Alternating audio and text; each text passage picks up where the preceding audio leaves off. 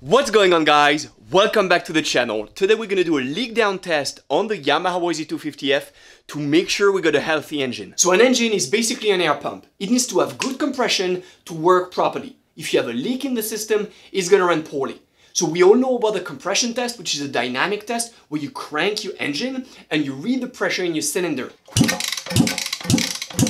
If you have multiple cylinders in your engine, you can read the different pressures, compare them, and see if one cylinder has a problem.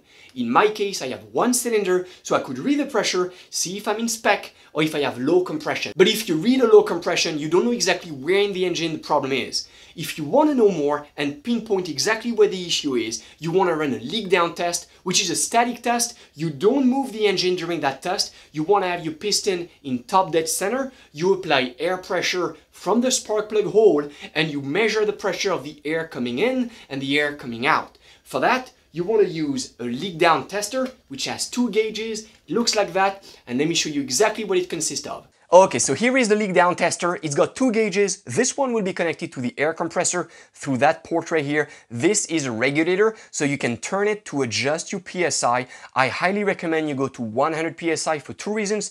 The first one, it's enough to hear any hissing and to detect where the problem is on your engine. And the second one, for the calculation, if you have 100 here and you have 95 here, you know you have 5% leakage. It's extremely simple. So you understand that you need to have an air compressor that goes at least to 100 psi, but that should really not be a problem because I have a very small air compressor and it goes over 100 psi. So we'll do that. We're going to connect right here, and this here is going to be connected to the engine. We're going to simulate that right now just for me to show you exactly what it looks like. So this here is connected to my air compressor. I'm going to go right there, and I am roughly around 52 psi. You can see that I have the exact same reading between here and here, right there. Why? Because there is absolutely no leak. This is closed, it's not connected, and it's really airtight right now. But an engine is never going to be 100% airtight the way it is right now. There will always be some kind of leakage. A healthy engine needs a little bit, and a bad engine has a lot. All right, so this here is going to be connected to the engine. That is a very simple line. This one will be connected right here. And then this one here will be on the spark plug hole. This is without an adapter. It's an M14, which will fit into many engines that have spark plugs that have that diameter right here. The spark plug I have on my engine is an M10. See that right here? Almost 10 millimeters. This is an M10. And this is no problem because I have a bunch of adapters and I have an M10 right here. I highly recommend you grease or you oil. It doesn't really matter. You can put some engine oil on here. I'm just very particular, so I like to put my white lithium grease on this just so it's wet, it's lubricated, and it's not rubbing and damaging my O-ring as I tighten it. I just do it finger tight to have the O-ring sit properly. You don't need to go too far, it just needs to fit pretty snug like that. And this will be the O-ring that will be sitting on the spark plug, around the spark plug in the head of the engine. So that line right here, this is the way it's going to be in the engine. And now we're just going to assume that this right now is connected to the engine, and I'm going to plug this one onto that port right here. And we're going to see exactly what's going to happen. We're going to open the system. So right now it's closed because nothing is plugged. So there is 0% leak. And now I'm going to connect it. All right. And you can hear the hissing, right? So that simulates a big leak. You see the difference right now? Okay. So again, this here is 0% leak. We have the exact same measurement between the two gauges. And now I'm going to simulate a little bit of a leak, and you're going to hear that noise, the hissing noise. All right, and now I'm going to simulate a big leak. All right, and that's the difference you have between those two readings will give you the percentage of leak you have in your engine and will tell you, is it okay or is it not okay? All right, so now I'm going to take it off and we will get ready to put that on the engine.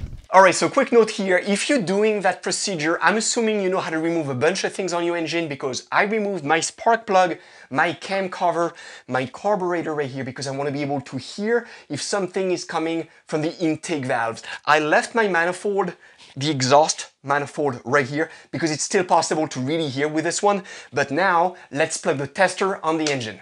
Alright, so let's put the line into the spark plug hole and I'm gonna tighten everything by hand. I'm not using any tools. You're seeing I'm using my left hand right now. Very delicately, I'm trying to line up the line with the head because I don't want to cross thread my head. That would be a very expensive mistake, and right now we're trying to do things right. So it's just gonna be hand tight, not using any tools. I'm not over tightening anything. I don't want to damage the O-ring, just want to seal it. I'm gonna plug my tester onto the air compressor and then I'm gonna turn my regulator to have an input pressure of 100 psi, just like we talked about before. And before I plug the line that's connected to the engine onto that tester, I'm gonna make sure that currently I am at the top dead center. So that line on the rotor is aligned with the notch on the cover, so we're good. We know that we are the top dead center, and now we're making sure it's the top dead center after the compression stroke because the lobes are pointing out and the valves are all closed. So we're good to go, we can plug it. Look at the camshafts right now. Pay attention to the cams right now. Boom! Did you see it? It spun, and that's because there is pressure in the cylinder right now, and it turned the crankshaft, which turned the camshaft, and now the valve, the exhaust valves, are open. That's why you have the hissing. I have a breaker bar connected to the crankshaft. I'm pulling it. It's pretty hard. I have to fight the pressure, but now I'm back onto the top dead center, and I can read 100 psi in, 96 psi out, 4% leak. Excellent. So we have about 6% leak in the engine, which is really good, but we're going to try to see exactly where the leak that we have is located. The regular option is to use a mechanic stethoscope. I don't own one. What I do though is that I use breather hoses that I usually use for my carburetors. I have one here that's pretty long. It's the most standard breather hose and it's the perfect diameter to go in my ear. I'm gonna use my best ear. We all have a best ear. We can be young, we can be old. We all have one. And I'm gonna plug that one side in my ear and the other one I'm gonna go around the engine. Be very careful when you do that. If you have a big leak and there is really air flowing there, you don't want to damage your ear. But because I have a very small leak, I'll be able to go around and pinpoint exactly where it's coming from and I'm gonna let you hear it. So let's start by removing the cap onto the radiator and see if we have bubbles in the coolant. Because if we have bubbles, it means air is coming in and there is a leak. There is no bubbles, that's great news, no problem here. So now I'm gonna use my hose and I'm gonna start by putting it into the exhaust to see if there is any leak coming from the exhaust valves. I don't hear anything, so the exhaust seems good. Now I'm gonna go into the crankcase and I can hear something. Yeah. Okay, now I'm gonna go into the intake and we have 3 valves, so I'm gonna test them independently. I can definitely hear something, but I wanna know which one it is. And I feel like I found which one it is, so I'm gonna have you listen to it. I'm gonna put the hose onto the mic so you can really listen what's going on.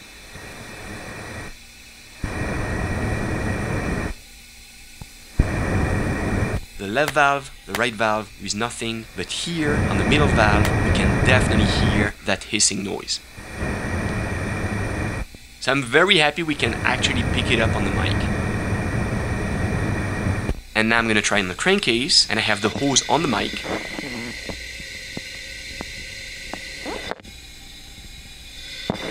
So that tells us where are the weak links in the engine, and for the crankcase we know it's the air coming through the rings. Even though everything's new and I do the ring gaps, there is of course some air coming through the rings. That's the reason why we hear that hissing noise. And here you have it. Now you know how to do a leak down test on an engine. So let's just recap what happened.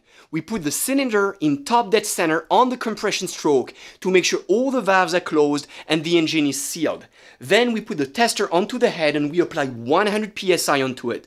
That's going to be easier for us to hear any hissing, and it's going to be easier for us to determine the percentage of leakage we have in it. If we have more than 15%, then there is 4 parts of the engine you want to check. The intake valves, the exhaust valves, the crankcases, and the coolant. If you have an air-cooled engine, which is something I'm going to do very soon on the channel, but don't tell anyone, then you have one less thing to do. Only the intake, the exhaust, and the crankcases. I really hope this video is helpful to you guys. If you like the video, well, like the video. It really helps me. If you want to see the entire rebuild of that bike, and I'm pretty confident the engine is going to run now, then you should definitely consider subscribing to the channel. Activate your post notification. This way you know when I post the next video. I see you in the next one. And meantime, keep building. So let's put the carburetor back on the head, the spark plug, the coil, plug it, put some gas in the carburetor, and then let's kick.